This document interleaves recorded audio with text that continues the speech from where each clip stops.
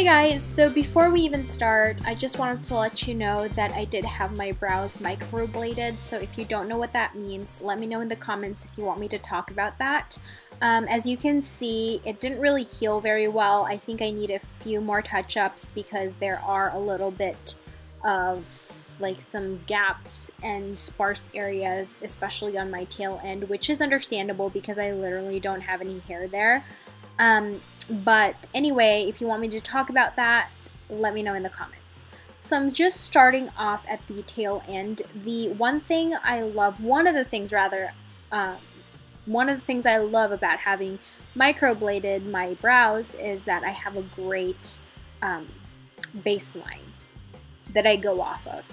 So I start at my tail because I want that to be really defined, and mind you, I always use a super fine angled liner brush, so it helps with that definition I want to achieve, and it's great when I want to create like hair-like strokes. So as you can see, I'm just outlining my brows, and to those of you who have noticed that it's been looking pretty thick, that is because I had my brows filled out more because I wanted to have thicker brows, so when I do them, they look thicker than they are if I had no makeup on.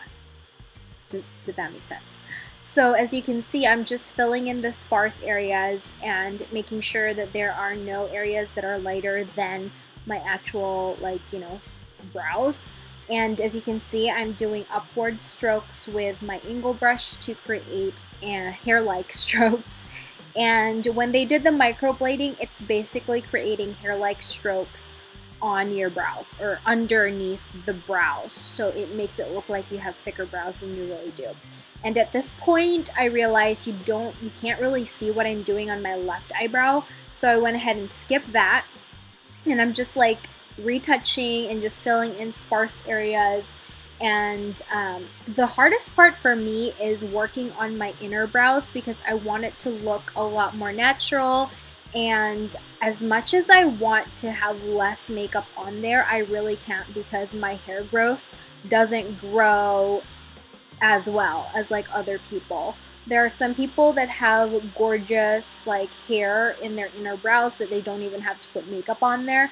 I literally have to like draw in hair-like strokes to achieve that look.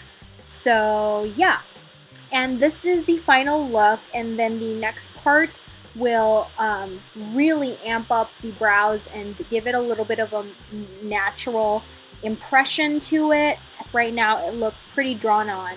So I use a brow mascara to coat the hairs of my brows and make it stand out so it doesn't look like it's too drawn in.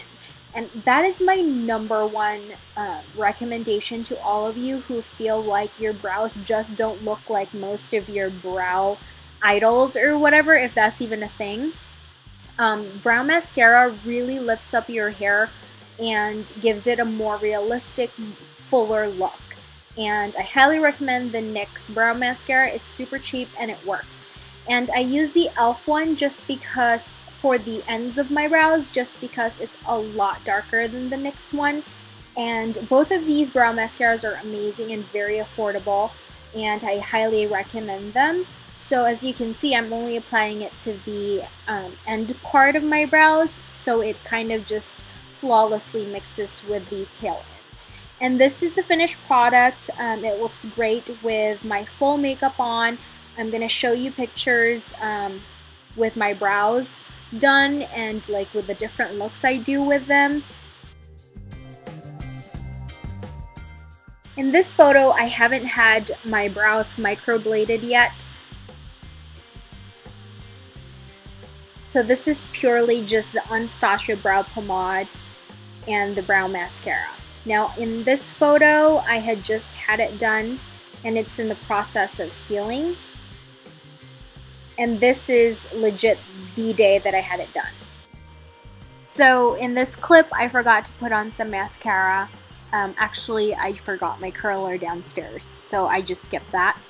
But this is how it looks like. That's my updated brow routine. If you guys have any questions about any of the steps I did, or if you want me to do a microblading video, let me know in the comments below. and I will see you in my next video. Thanks so much for watching. Bye-bye.